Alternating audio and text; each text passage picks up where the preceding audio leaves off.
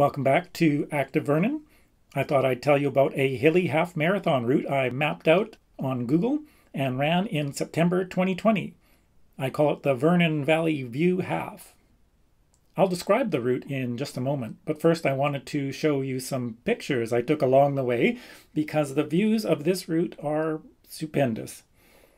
I started in the fog, but by about 6 kilometers the fog was gone and the sun was shining. In this picture, I'm looking at Bella Vista on the north side of the valley. And when I got to the opposite side, around kilometer 15, this is what I saw when I looked back over the commonage. Let me tell you more about this hilly route. It's mostly on pavement, with the exception being a section of the Grey Canal trail in Bella Vista.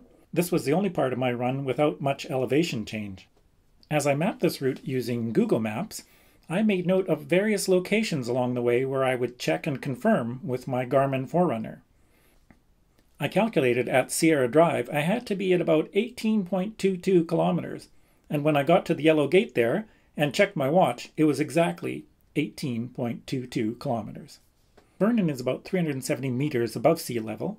On this run, I was mostly in the blue-green area of this elevation heat map.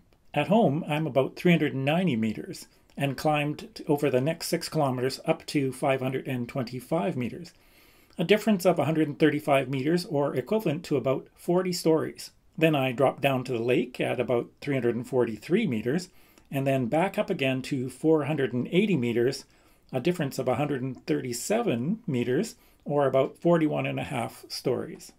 If you run this route, the most challenging part is where to get onto the Grey Canal Trail. At the intersection of Bella Vista Road and Okanagan Hills Boulevard, go west the distance of about 6 streetlights, and you'll see this steep path. At the top, you'll see this path, and you'll also see this beautiful view. If you have any questions about this half marathon route, please shoot me a comment. Thanks for watching.